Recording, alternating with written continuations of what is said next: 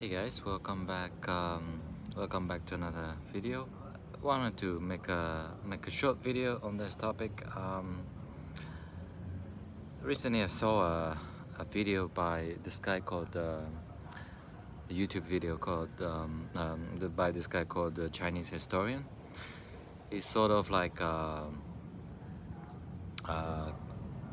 think Chinese Canadian guy. He's pretty popular on YouTube, although I think he's still not a huge channel, but it's quite interesting.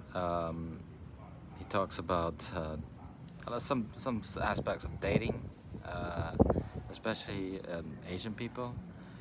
And one of the videos he mentioned was about dating in the Passport Bros have destroyed Asian men, which was really quite interesting, but I don't really agree with. And actually, on the contrary, I think Passport Bros the movement is probably the best thing ever happened to Asian people, the Asian men actually, because look at it, or the Passport Bro. The non-black Passport Bros done previously, right? It's just exactly the same thing. You had I mean, you could see my old video about the whole movement started 50 100 years ago. He talks about one thing he did talk about. He said he's struggling there in Canada, and he's not getting dates. I think he's in his 30s. It's quite terrible, horrific situation for an Asian man like him. And kind of reminded me as well. It's like kind of my old days, my early 20s. I wasn't getting any dates. I was like hopeless. I was just like, it was just ridiculously difficult. And only hope was pretty much an Eastern European woman at that time. But some guy mentioned in his comments about, actually this sort of thing isn't really true. If you look at one guy, he mentioned he lives in Thailand. He said, in terms of in Thailand, the Asian men are like actually the top, probably one of the upper, upper ranked rated people, Japanese, Koreans especially. But if a Thai woman, they tend to prioritize over, they tend to actually prefer Asian men, right? There are also a lot of Thai women that do date Fadans, like what they call as white people Fadans. So there's a portion of that for sure, but it's if you ask 10 Thai girls, who they would date, I would say probably 8 people would say I would probably date the Thai man or other Asian men. So why is it that especially if you look at Chinese women, right?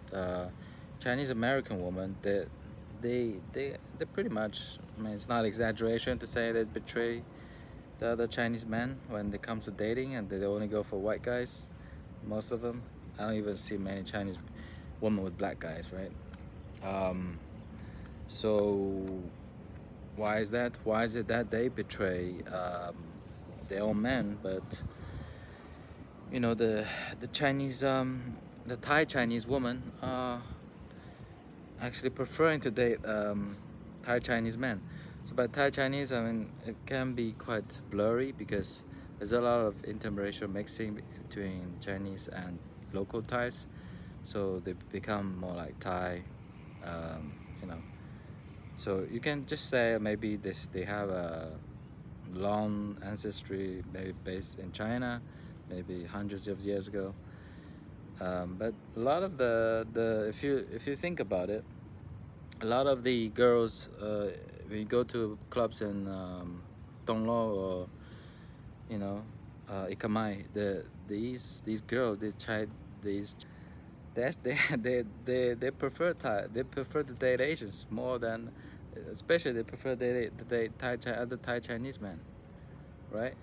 Over foreigners. This kind of like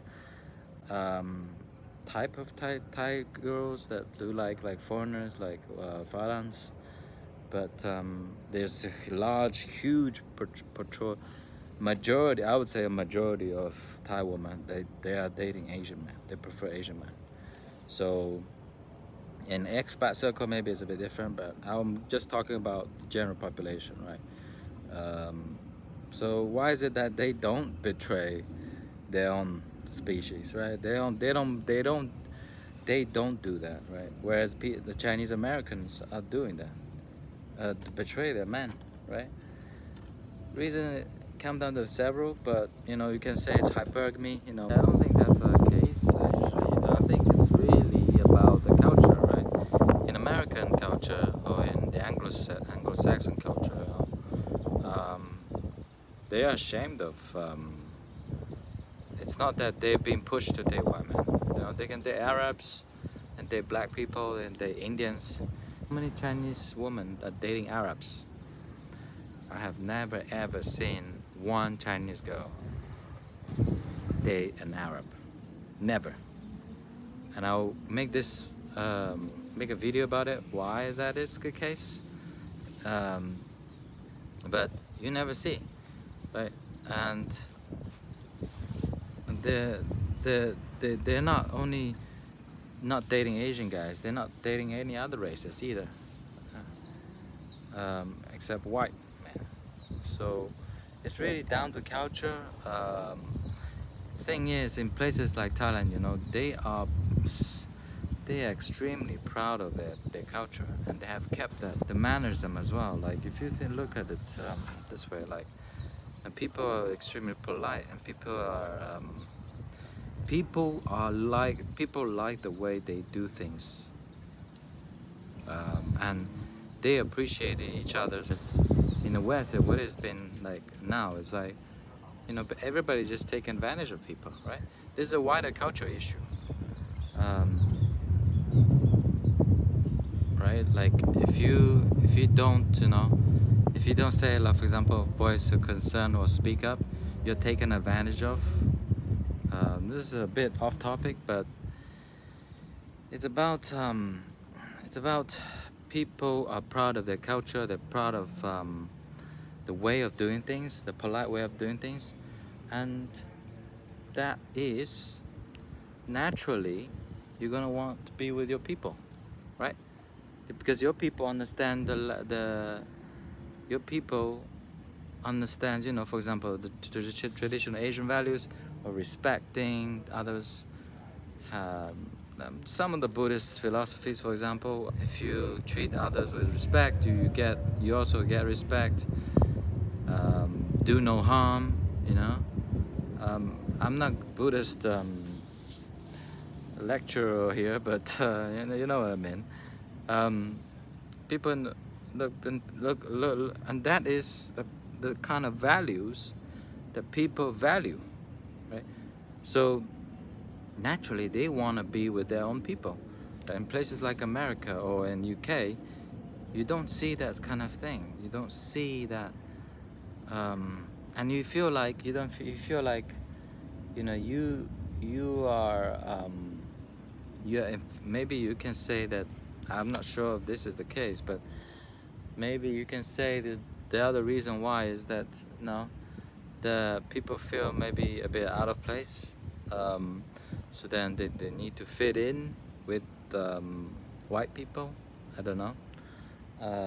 Yeah, so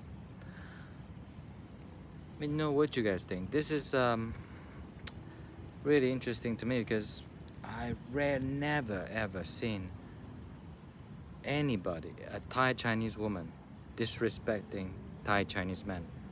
I have never ever seen it, ever, in my whole life, right?